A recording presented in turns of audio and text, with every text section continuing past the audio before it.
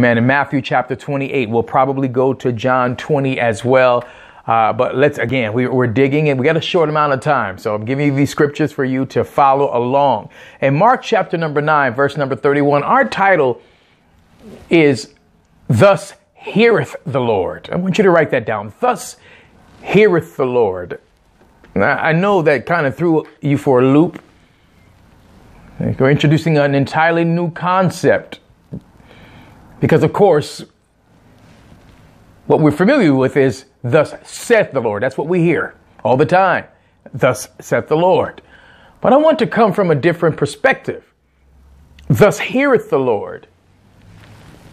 I want to introduce this concept because, believe it or not, it has been overlooked. It has been ignored, if not altogether forsaken. The very concept of the Lord listening and hearing.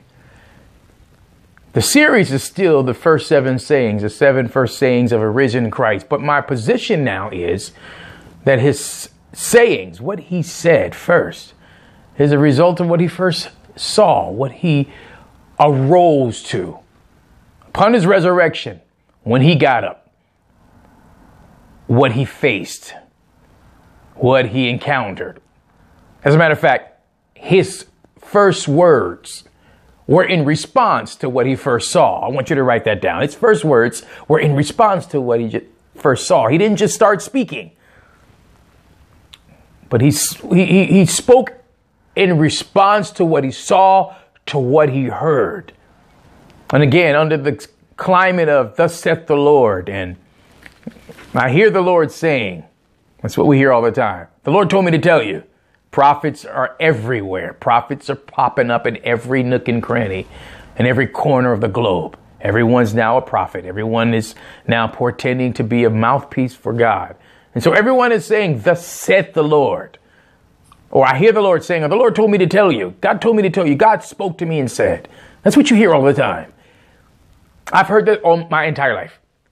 Thus saith the Lord. I hear the Lord saying, the Lord is telling me to tell you. The Lord told me, the Lord said, the Lord said, the Lord spoke to me. God said.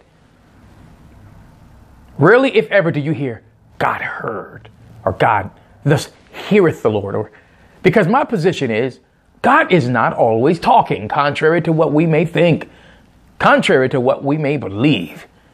God is not always talking. But I can tell you this. God is always listening. I want you to write that down. God isn't always talking. But I can tell you that God is always listening. And what is he listening for? He is listening for what we're talking about. He's listening for what we're saying. He's listening to what we speak about. We believe that the only time God hears us is when we pray. But you do know that God hears us even when we're not praying. God hears us in our conversations that we're saying to everyone. It's a scary thought when we think about it. That prayer is not the only time God hears us.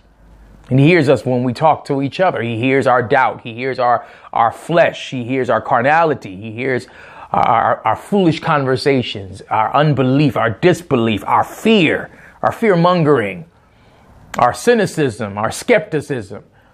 He's listening to the conversations we have with coworkers, with colleagues, in social circles and at parties and outings, and as we're walking in the street, and as we're talking to family members. And it's a scary thought. It's a sobering thought when we consider that prayer is not the only time God hears us. So again, God is not always talking, but God is always listening. What is he listening for?